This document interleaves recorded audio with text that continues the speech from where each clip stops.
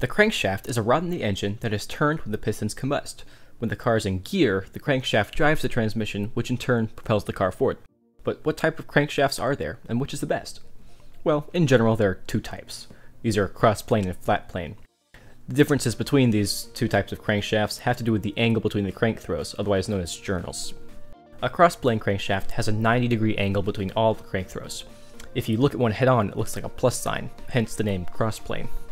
The problem with cross-plane crankshafts is that they require heavy counterweights in order to stay in balance, otherwise the excess vibration would accelerate engine wear. Because of these counterweights, cross-planes can't rev as high as flat-plane crankshafts, which don't require counterweights. Flat-plane cranks have 180-degree angles between the throws, which keeps them in balance and doesn't require them to have counterweights. This means less rotational inertia on the crank, which means it can rev higher. This is obviously good for power, but the problem with flat-plane crankshafts is they don't generate as much torque because the pistons have farther to turn the crank. This is one reason that Ferraris perform so well at high revs.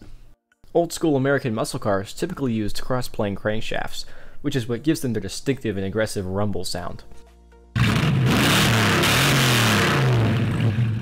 Conversely, most high-end European supercars use flat-plane crankshafts, which allows them to rev higher and makes more of a whining sound.